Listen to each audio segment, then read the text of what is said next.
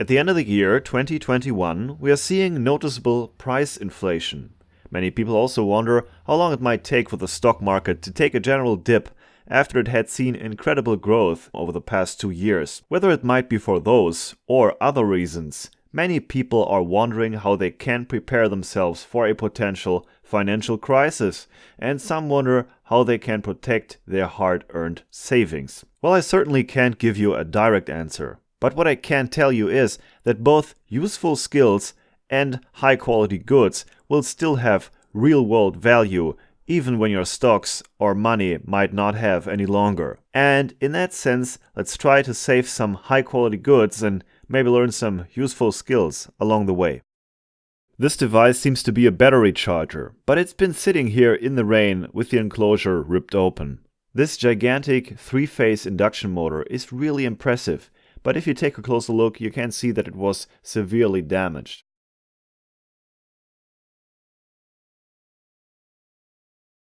Here in this mess of cables and old adapters, we find 2 old SNES controllers. The wires need to be replaced. Not a super valuable find, but we will fix these because I really like the Super Nintendo and have fond memories of playing with it as a kid.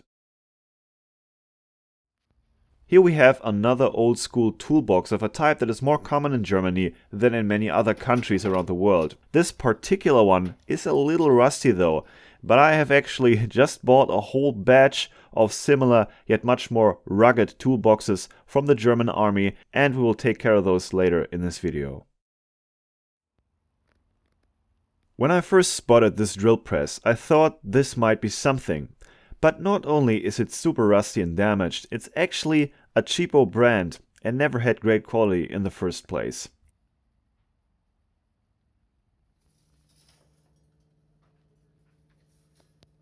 These shelves, however, are a really lucky find. See, I've just started to rent a new storage room in a warehouse and need steel shelves to store many of my refurbished tools and other valuable things. And these shelves couldn't have come at a better time. I actually bought a few more of those as well, but more about that in just a few minutes. For the same room, I was also looking for a bench or desk of some kind, and this old workbench frame fits my needs very well. We'll buy that as well then. Another thing that I found at a scrapyard some time ago is this blue metal box here, and we will build something really useful with that in this episode. But I didn't really find any interesting electronics worth saving this time, so let's go to another place where you can sometimes find great things for a low price, a thrift store. A home for used kitchenware, books and other household equipment. This store also has a corner for used electronics and for audio equipment in particular.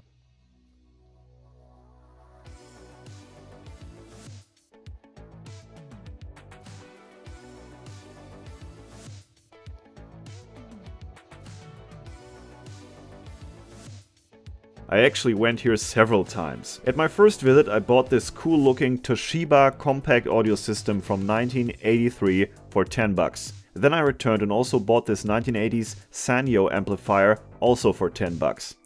I then also found 2 really high quality CD players from Yamaha and Pioneer for a few euros each. Out of these 4 devices, 3 had the tag für Bastler, in German meaning not working, on them, and well, we'll have to see about that, and I'd say it's about time we return to the workshop.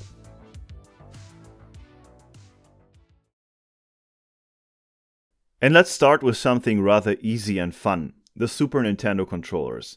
See, this kinda closes the circle because in the first episode of this series we found an old SNES on one of the scrapyards, but I didn't have any original controllers.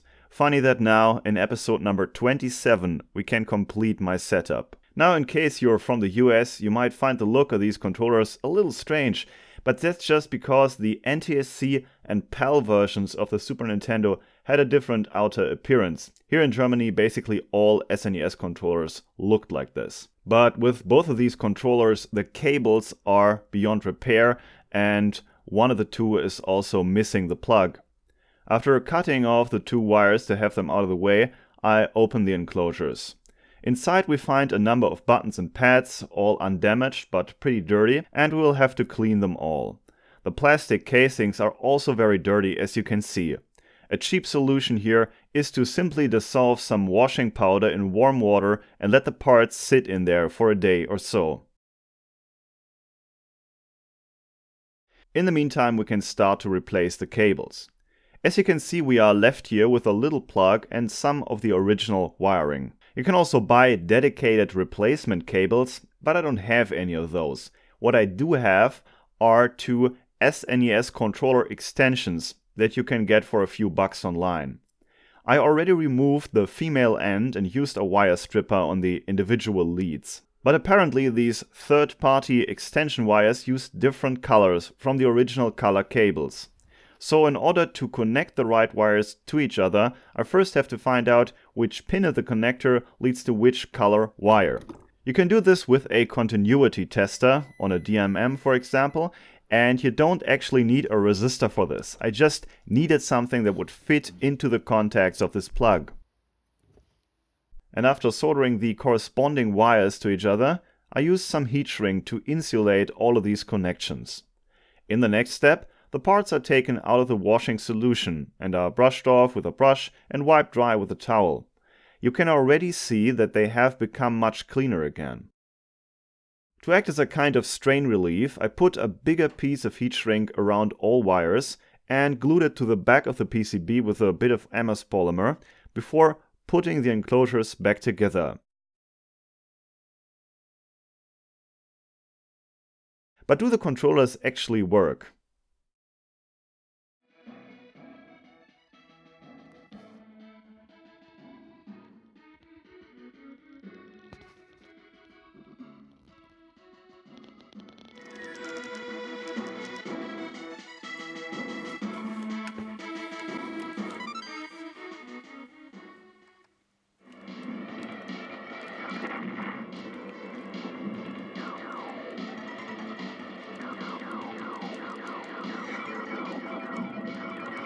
Well, they certainly do work again, but I never said I'm actually good at using them.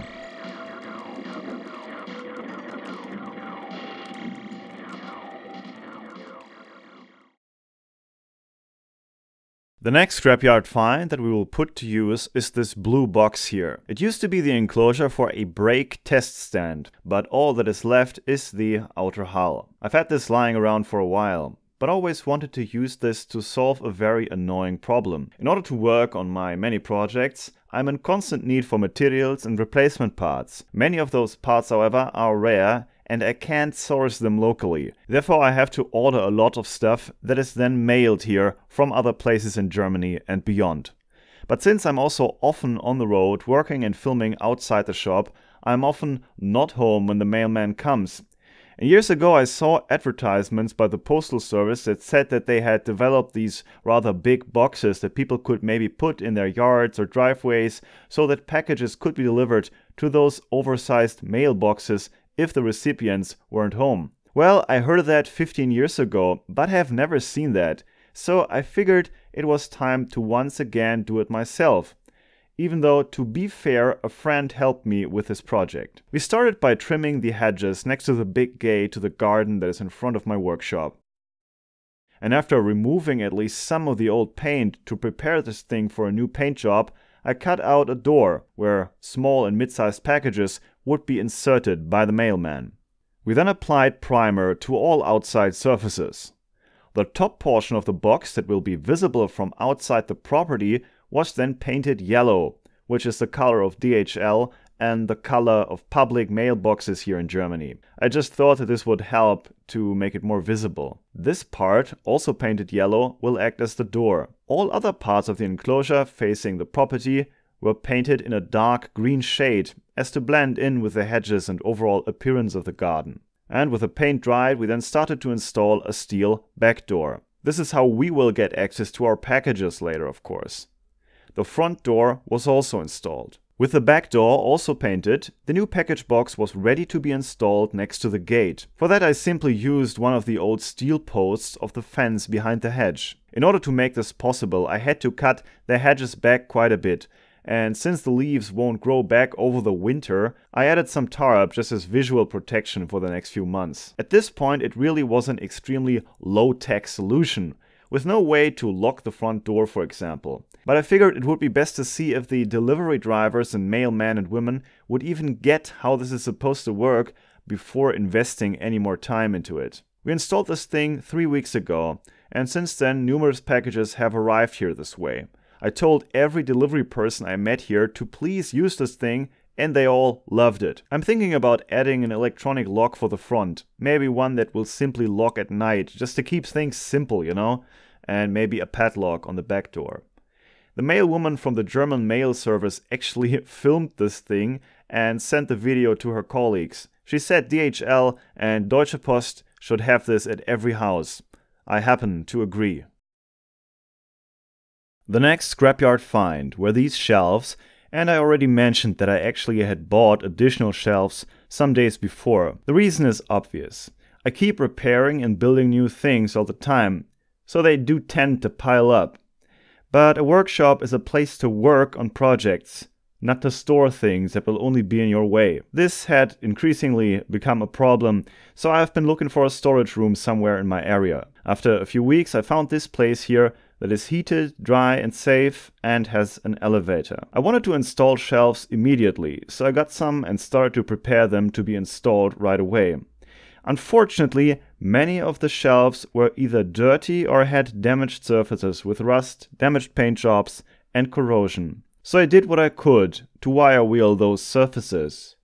We then installed most of the shelves the first day and even repainted some of them shortly after. We would soon start to bring a lot of tools and other objects over here, but I also wanted to have some kind of bench or desk. In this case, not to work on it, but just to handle the objects to be stored in the shelves and to have a surface to take pictures in case I maybe want to sell something, for example. So this steel frame of a workbench that we found right next to the shelves on that scrapyard came in handy. It is not particularly rugged, but it will do the job. I still had this wooden plate lying around that would be oversized for a workbench, but pretty well suited as the base for a desk to take pictures on. So I simply fastened it to the frame with a number of bolts.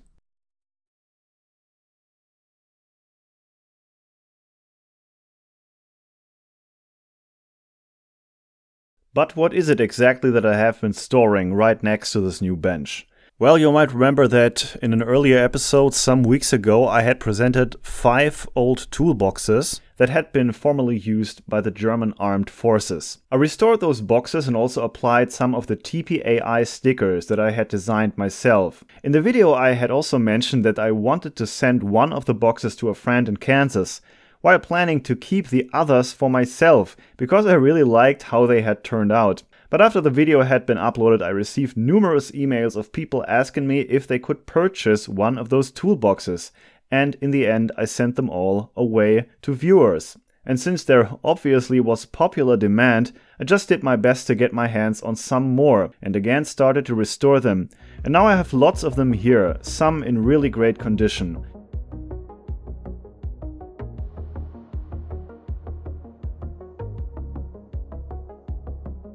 But there is more. In that same video I had also shown you one of these adjustable wrenches that were made in East Germany for the East German army during the Cold War. In that case I also acquired more of them, and I'm pretty sure that I have now the biggest collection of these new old stock tools anywhere. And with Christmas around the corner, I figured that I might offer something for those of you who are still looking for a great present for a friend or for themselves maybe, and who also want to support my channel. So here is the TPAI fan box, I guess, including one toolbox, one unused wrench, a bunch of patches and stickers, plus a handwritten historic postcard from yours truly. These postcards, by the way, are all from East Germany, some from the days of the Cold War, but others, like this one, are over 100 years old. So in case you're interested in getting your hands on a bundle like that, just send me an email to inventordonations@gmail.com, and I'm sure we'll find a way to get this shipped to you, wherever you might happen to live. But enough of that, it's time to continue with the repairs. Let us have a closer look then at the audio equipment we found at the thrift store, also known as a charity shop, in German Sozialkaufhaus. While these devices may all look very similar at first glance, there are substantial differences in age, quality, usefulness and collector's value. I'm personally mostly interested in classic audio amplifiers and other vintage audio gear going back to at least the early 90s, but preferably the 80s or before. Amplifiers are still very useful because they can work with modern technologies. They are generally more repairable the older they are though. In terms of resale value, the technologies that have fallen out of favor most recently are the ones least desirable. In our case, it would be DVD players and TV set-top boxes of various kinds. Besides those aforementioned factors, the front panel design also plays a role for me, and out of all the devices in these shelves, this is definitely the most funky looking one, so I had to buy that. It is probably also the oldest device we saw here. It is a compact audio system including a stereo amp with phono preamp, an AM/FM tuner and a cassette drive. And I was able to find it in this Toshiba catalog from 1983. And Toshiba certainly made a lot of really cool looking stuff in those days.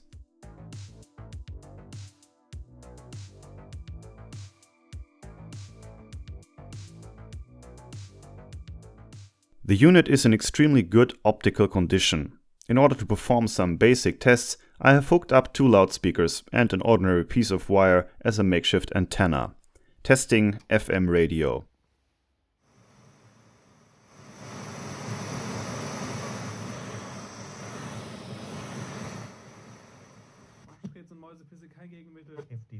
I have to switch this off quickly again because otherwise I will run into copyright issues. But you can see that the radio receiver works. The amplifier works as well, both on the left and right channel. Let's test the cassette player then.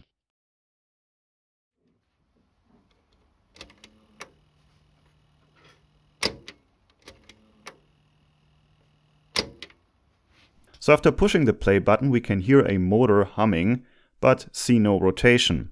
This malfunction is probably why this device was labeled as not working. Let's open the enclosure then and have a look inside.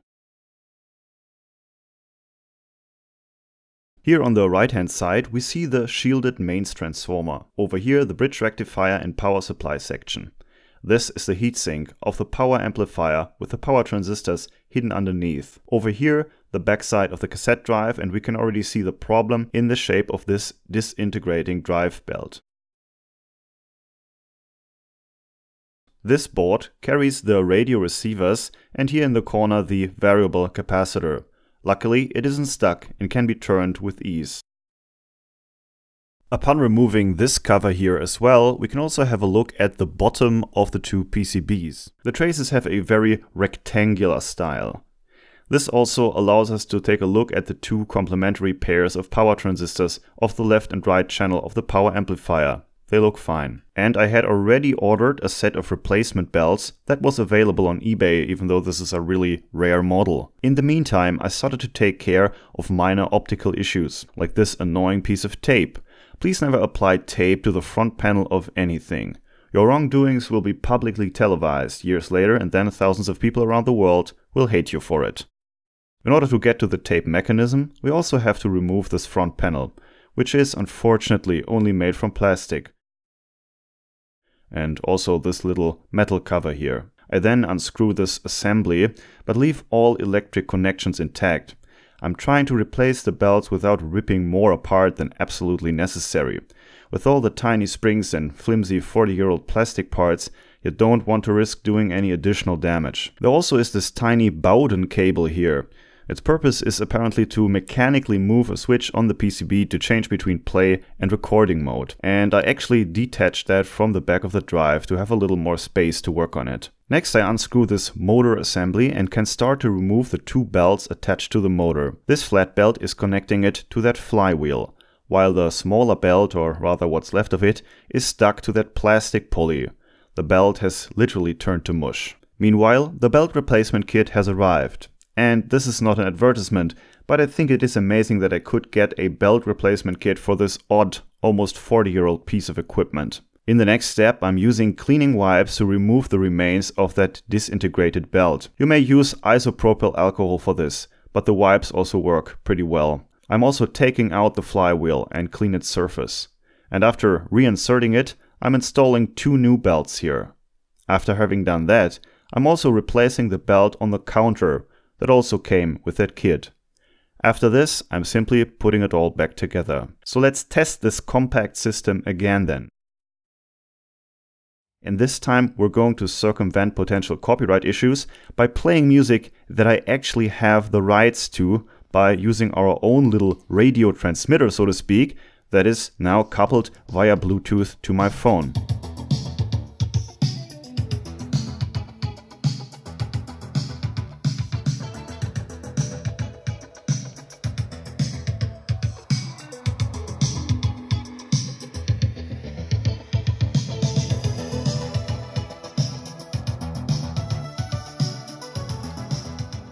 Okay, now let's insert a tape and simply record that signal we are transmitting to the FM tuner.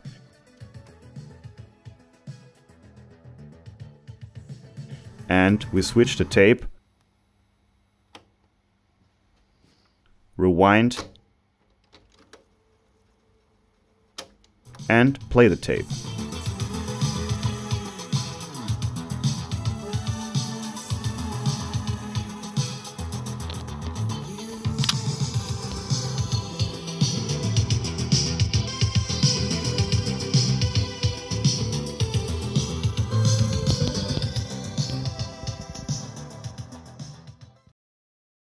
Okay, let's take a look at that Sanyo amplifier then. And again, I was able to find out the year it was made by sifting through old catalogs. I eventually found it in Sanyo's 1987-88 audio and video catalog. And this is also one of those definitive 1980s styles that some audio equipment had for a few brief years, before it started to go to the more reduced, or some might say boring design we have been seeing for the past 25 to 30 years. Do we live in times of cultural stagnation? Maybe it's just me getting older, but it seems the way things were designed from an aesthetics standpoint seemed very distinct throughout every decade of the second half of the 20th century, while I feel like we have been stuck with more or less boring compromises for the past 20 or so years in many regards.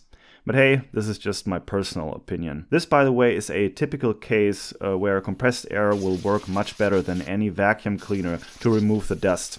People have asked me before why I don't do this outside, not blowing the dust into my workshop. Well, filming a video follows its own logic. It's dark outside, and if I were to do this outside, you guys wouldn't be able to see how effective this method is in the video. And after cleaning this amp from the outside as well, I also glued the plastic panel of the equalizer section back on, and we can try to just feed a signal from my computer's sound card into one of the inputs.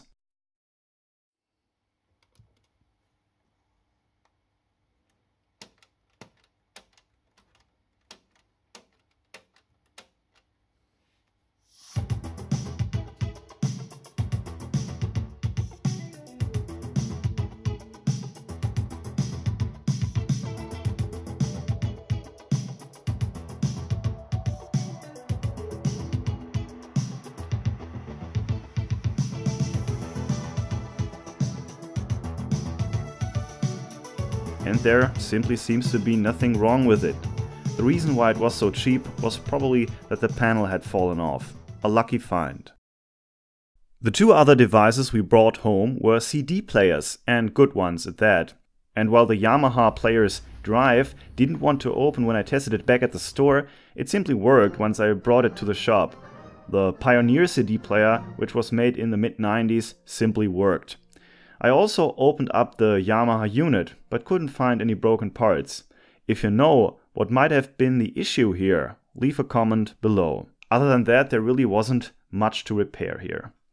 So as always, I hope that you liked this video, and if that is the case and you want to see more Repair-A-Thons in the future, then please give the video a like. If you want to support the production of future episodes more actively, consider visiting patreon.com/tpai and become a supporter on Patreon, or make a donation via PayPal. Links for that are down in the video description. See you soon.